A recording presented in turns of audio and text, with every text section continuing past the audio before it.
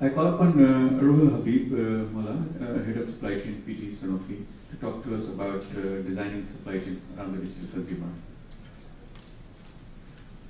Thank you. Good afternoon. So long day, lot of slides, another man in front of you, maybe with a lot of other slides, right? So not really. Very few slides. We will talk. I will try to draw your attention. The thing which is between me and your attention, what's that? Can anyone tell? What's the thing between your attention and me?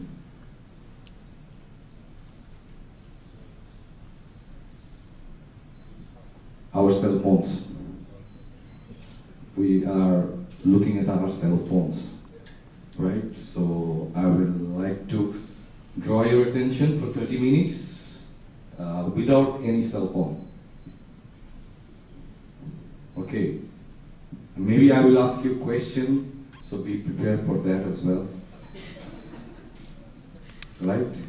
It's scary, so don't use a cell phone. Right?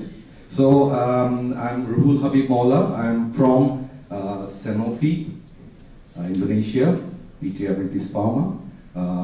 My slide doesn't represent my company's view, it's my personal opinion. So before getting to the designing of supply chain on around our digital consumers, let's look at the global landscape of digital spending. Right. So in 2018, the total market was 2,500 trillion US dollar globally. It's so big. Only digital spending. And you can see the digital buyer penetration worldwide in terms of internet population. Last year, it's almost 50%. So 50% of the internet users are spending their money digitally. I mean, they're purchasing online. 50% is yet to start buying through online. And these are the top 10 countries, their e-commerce sales in terms of total retail sales. There is no Indonesia. What's the percentage for Indonesia? How much e-commerce sales is happening as a percentage of total retail spending or consumer spending? Any idea?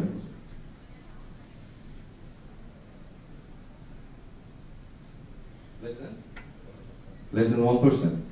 I don't know. Actually, I have to look for that data over the internet. I haven't found, but I have calculated somehow.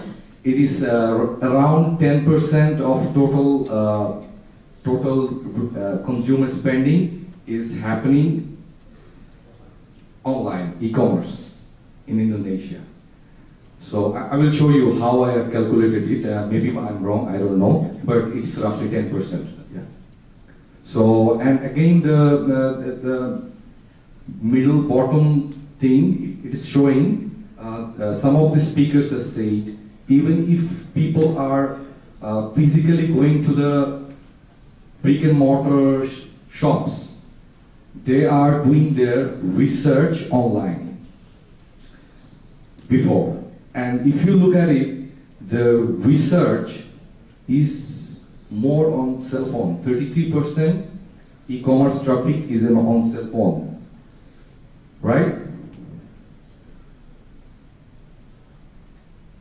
It's not working. And when they're buying, when people are buying, people are doing research on cell phone. But when they are buying, they are going with their desktop or laptop. 75%. Is it correct? Are we doing the same?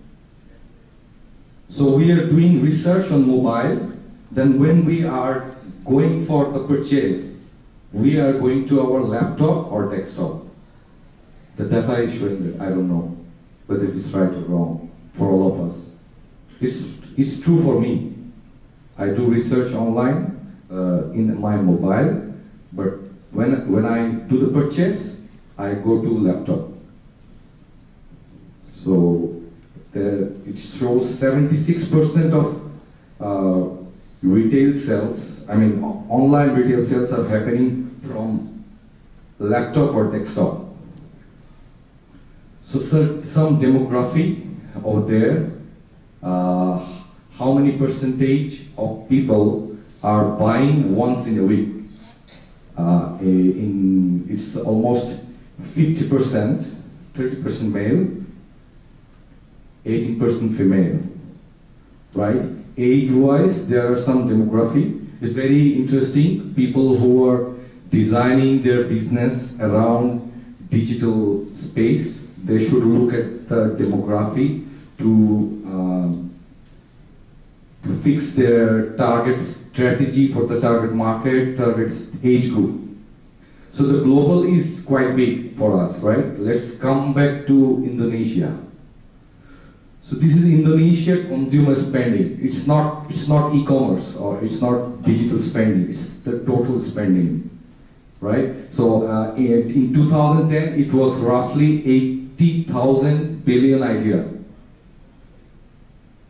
and it became almost 150,000 billion idea this year. It's coming almost doubled in 10 years' time.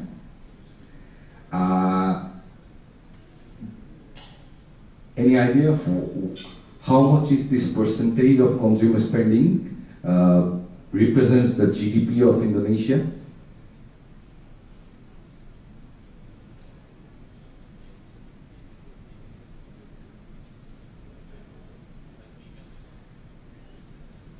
So percentage of consumer spending of total GDP.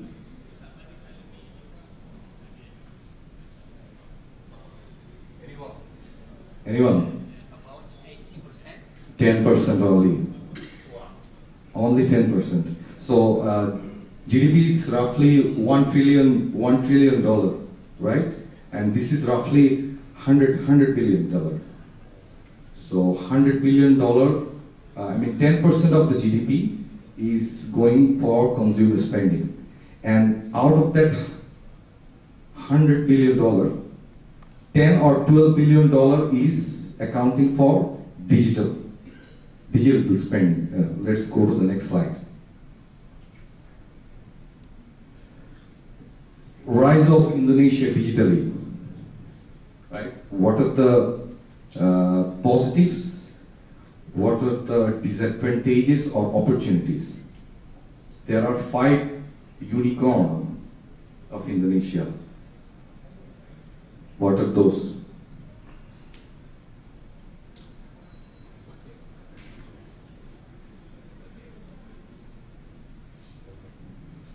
Gojek, then? Sorry?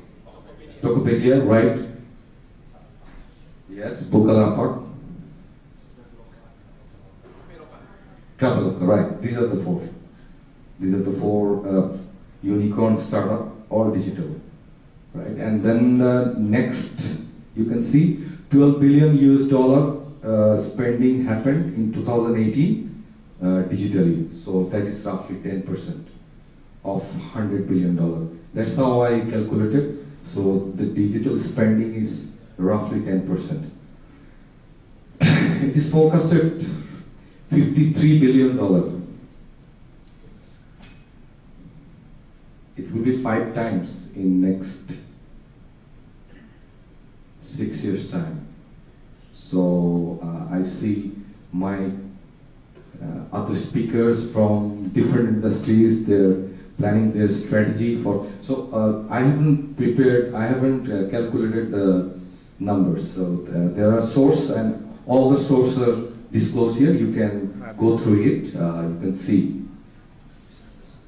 And the rising of middle class, affluent middle class, the number of middle class is sharply increasing in Indonesia. So that is also being a big catalyst for consumer spending as well as digital spending, e-commerce spending, and urbanization, massive urbanization going on. People are moving from rural to urban. Urban places are becoming more, rural places are becoming more and more urbanized.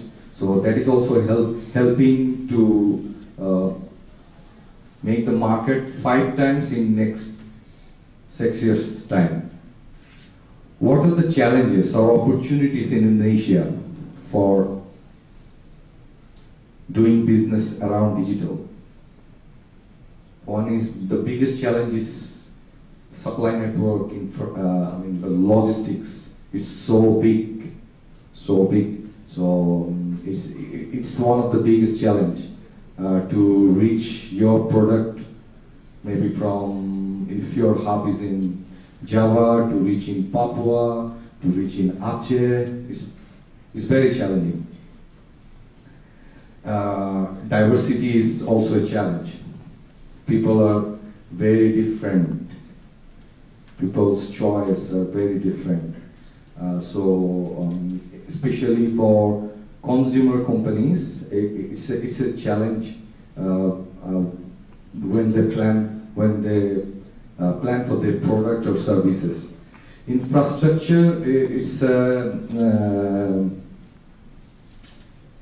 something related with the supply network as well. So, and the business culture. What is that? What is that? What is the challenge with regard to business culture? I read many articles while I am doing this research and preparing my slides. I saw in many places that in small startups, small e-commerce sites, they don't respond to emails. And it's kind of feedback on the many places that small e-commerce sites or small startups, they don't respond emails. They prefer to be contacted over WhatsApp more than on email. So,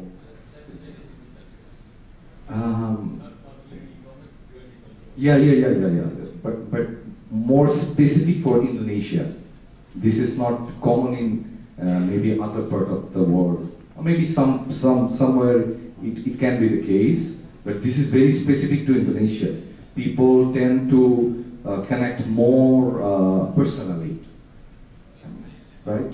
So these are not challenge. I will say this can be turned into opportunity for business also. So all the challenges can be turned into opportunities. So I would like to use your mobile now. Just search for this Jakarta Post, Amazon, Whole Food, latest news. Can you use your mobile? Google, Jakarta Post, Amazon, Whole Food, and latest news.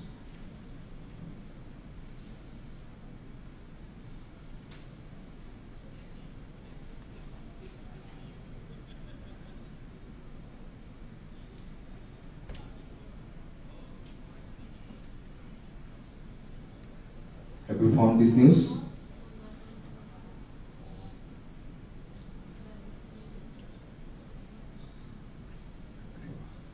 This news should appear.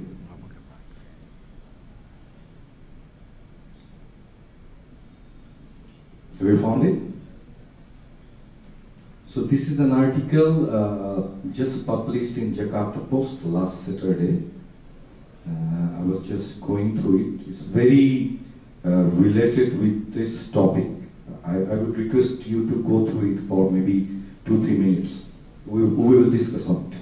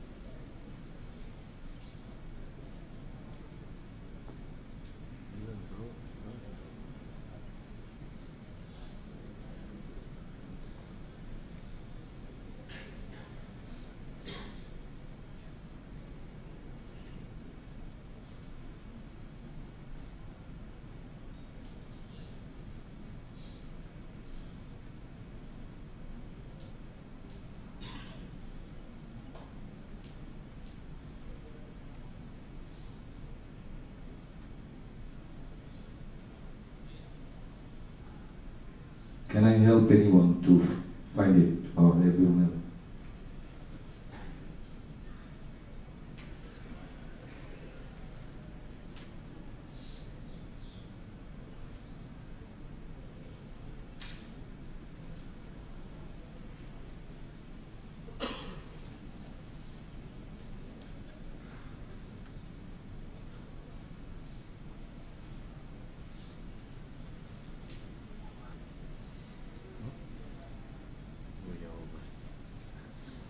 Reflect on it. What had happened? What is the strategy of Amazon here? Any brave man or woman who wants to share his opinion?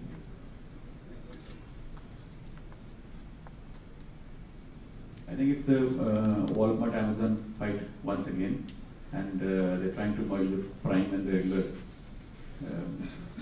ordering services together, extending the customer base, reducing the price, and bringing to our delivery bigger volumes.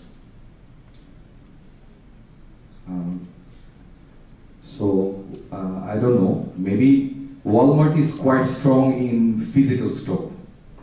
They're not really strong in digital. E-commerce, they're quite weaker than Amazon. So Amazon acquired this company 2, 3, 4 years back, I forgot the date. So Amazon is trying to bring the synergy of this physical setup along with their strength in e-commerce side and trying to beat Walmart. So the most interesting thing that they have done, this is very location specific. Wherever they have that physical whole food store, they have tried to offer near proximity customers something very exclusive, which is if they order, they will get the goods in 2 hours time. And they have used, Amazon is using 2, 3 specific things.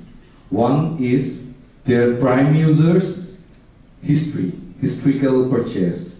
They're proposing those to those Prime users that you can buy it and you can get the delivery in 2 hours time. Right? This is one. The other thing is they're not really offering this exclusive thing for all of their products. They're just offering those products which are readily available in Whole Food. Amazon has many vendors, millions of vendors. Amazon has so many products. They're offering only those products with this exclusive service of 2 hours delivery, then order only for the products which are available in those Whole Foods, on those specific Whole Foods. They have done the pilot in 2, 3 locations, then they have expanded it to 30 different states of US. So there is a part of the news where it's saying once they started this offer, it has increased the download of the new app. Almost 400,000 download had happened in the month of August, only for this strategy. And this strategy seems very effective for Amazon. Although if we look at the market space, retail market space, Amazon is very weak compared to Walmart. Walmart share is almost 25%. Right, that's what it mentioned in the article.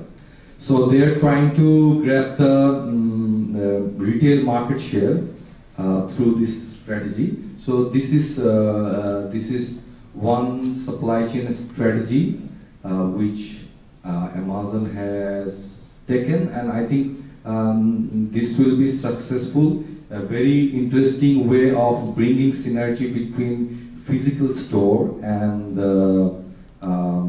strength on e-commerce. Anyone want to share something? But I think if you look at it strategically, the only difference between Walmart and Amazon has been, Amazon has been good with electronics, apparel, and a lot of other tidbits. Food and FMCG has been a weak link at Amazon, where Walmart has been traditionally very strong. So this fresh food concept is their attempt to bite into that segment. So what we're talking about segmented chains early in the morning. So it's just designed a product to get into one pocket of the consumer buying. All the perishable products. Perishable products. Perishable, non-perishable, anything which is FMCG, which is traditionally has been Walmart, or you can say it's the staples market. It could be fresh food, it could be a shampoo, it could be a toothpaste. The segments which are traditionally not very, very high volume on Amazon, it's their attempt to get into that segment. So where the products are not really differentiated, all the different platforms are offering the same product. Let's say Aqua. You can find Aqua in many platforms in Jakarta. Which one you will go for? After price. So I think after price is a convenience. Speed of delivery. No, convenience. Can I get it at home? Number one. Number two, speed of delivery. How fast can I get it at home? I mean, if I get it in 4 days, I wouldn't want to buy it. Right. So, I mean, price is the first point which is making the difference in between different platforms. And then convenience, I am assuming everyone will deliver at your foot's doorstep, right? So convenience is given. It cannot be like that you have to go and pick. Convenience is given. It has to be delivered at your doorstep. So after price, the most important factor, in my opinion, is speed of delivery. This will becoming the more and more challenging part of supply chain for all the e-commerce sites in coming days. Our speakers from previous last to last Kupalopak, right? Am I? Kupalopak. They can say it better. They can say it better than me whether this is the biggest challenge, because from consumers' perspective, the differentiating point will be the delivery time. You cannot really make a big difference with the price of Aqua. It will be marginally plus and minus 1%, 2%, 5%. How much is the margin of Aqua? It should be very less. So, I mean, convenience, you're right, you mentioned rightly, convenience is given. It's given. If you order to Tokopedia, if you order to any other, there's Happy Fresh. Many things. Everyone is delivered at your doorstep. So the one thing is whether you are really sticking to your commitment. You are pushing an estimated time of delivery. Whether you are meeting it repeatedly, that will ensure customer experience. Whether you are meeting the customer's expectation. Whether you are delivering your promise time. So that is one. Then the other thing is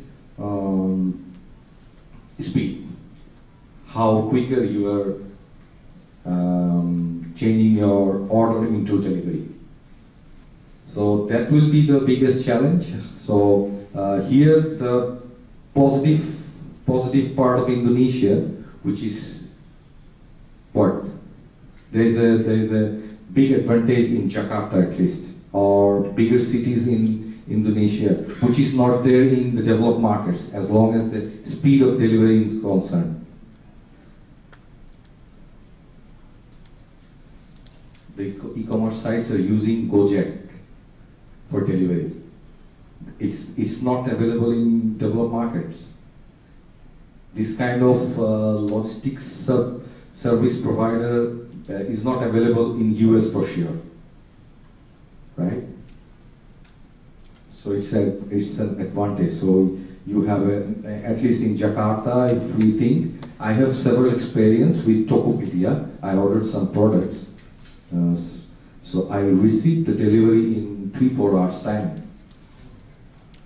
So it's quite fast, and it is very challenging. If I think about US, where Amazon is committing to deliver in 2 hours, so how much infrastructure they have to build to ensure this 2-hour commitment?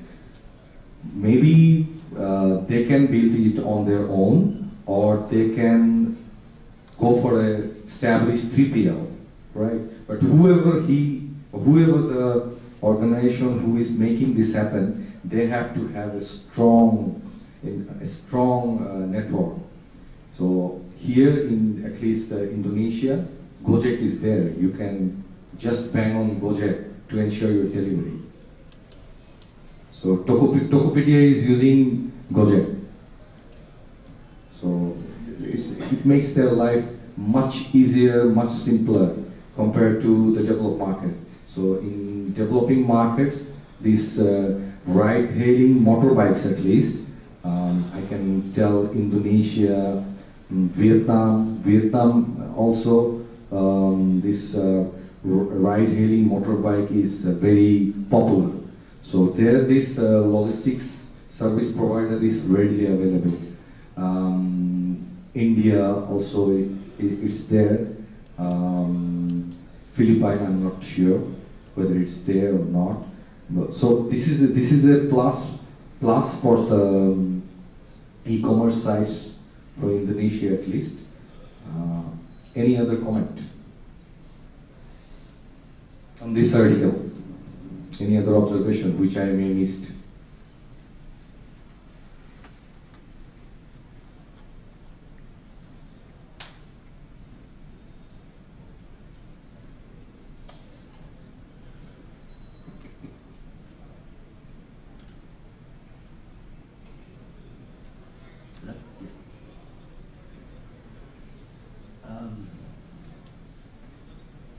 Biggest e-com player in the world is trying to influence consumer behavior. It's quite a big statement, right? Yes. Going after arguably the biggest food, going after Walmart, with Amazon on their backs, is pretty scary, I think, to see, they can actually influence consumer behavior more than the physical store company that's the leader at the moment. Yeah, you can say it's a war between physical stores and e-commerce side.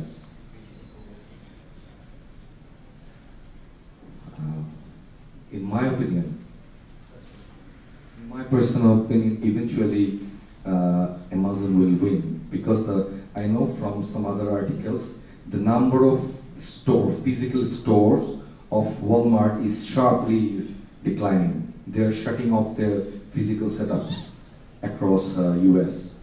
So eventually Amazon will win. In my opinion, I don't know. Anybody in the room from last mile delivery? No one? Ruhul, in my opinion, the brick and mortar will win. Your opinion, brick and mortar will win.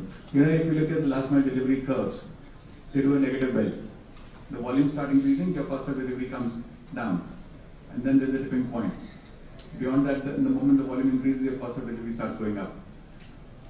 Either you have to drastically revamp your infrastructure and invest a lot of capital in an unpredictable market, or you start bleeding. So if you look at Amazon also, Amazon on its online business loses about $9 billion every year.